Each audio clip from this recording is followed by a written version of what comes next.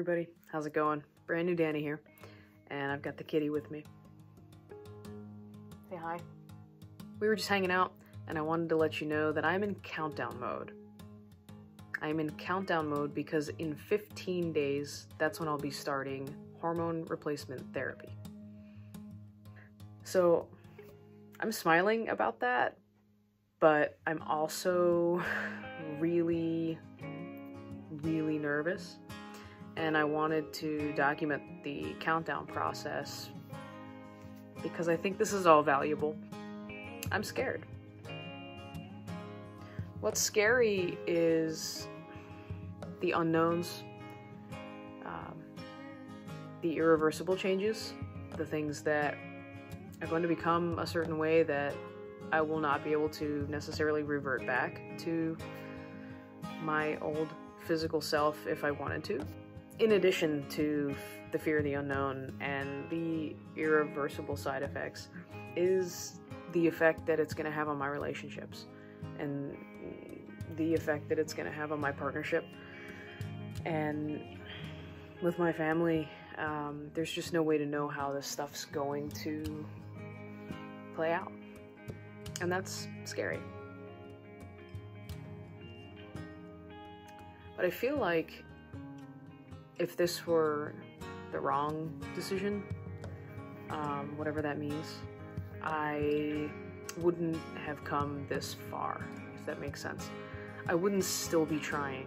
I wouldn't still be looking for ways around all the roadblocks. And, you know, I've been questioning for a long time. I've been questioning this and, you know, not pulling any kind of trigger for one reason or another, but the road like keeps coming back here, and to me that says something of importance, right? Yeah, does your foot taste good? What if we did that? What if I was just all of a sudden like, hang on a sec, guys. So I talked about this a little bit in my name change video and the whys about why I decided to go through with a name change that, you know, I said I thought about actually dying and, you know, having the name on my birth certificates like still being used. And I just couldn't, that idea broke me. So that's when I decided like, okay, I'm not gonna let that continue, or I'm not gonna let that happen, right?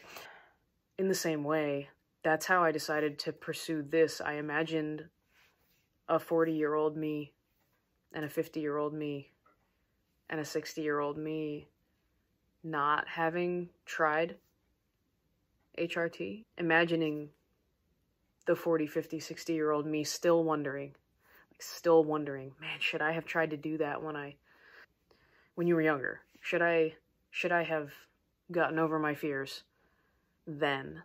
And looking back with regret, that's what pushed me to the ledge that I'm at now. Was honestly the fear of regret is bigger than any fear. And when the fear of regret seems larger than the fear of the potential changes, which I might even like, let's stop and consider that for a second. This might be a positive thing in my life, right? Go figure. You see?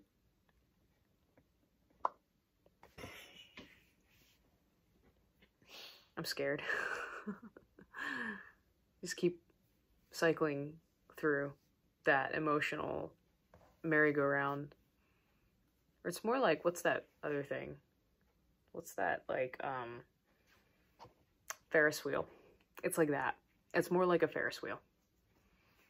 It's more like a high-low type of cycle where I'm, like, pumped and energized and confident, and then fearful, lonely, questioning, unsure, like low self-esteem and self-sabotage. This whole gender concept is a really tricky thing. On one hand, I'm grateful to be exploring it, but then some days I'm like, why? You know, why me? And I can't believe that people think that this is something that people choose. I can't believe that there's people out there who go, you know, oh, that's a lifestyle choice. Really? I'd rather not. Like, I'd rather know what it feels like to wake up and look in the mirror and, like, understand that that's my body and it makes sense. Kitty. I can hold the kitty. Look, I can scoop the kitty.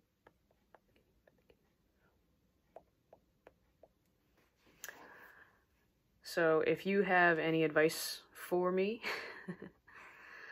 a non-binary identifying human being who's 15 days away from starting a low dose of testosterone, let me know.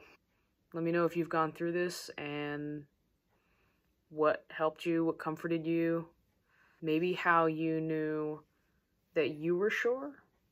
How did your friends and family support you if they did? And maybe what I can expect in the next 15 days and thereafter, because we need each other, for sure. Which is why I'm sharing this series in the first place. Because we really do need each other. Right, babes? Thank you so much for watching. If you subscribe to this channel, I'll be posting more and more of these videos so you can keep up with the progress of my transition, my hormone replacement therapy, and more details about how I recovered from top surgery naturally and without any narcotic pain meds. So please keep in touch, leave your questions down below in the comments, and definitely hit that subscribe button. Thank you.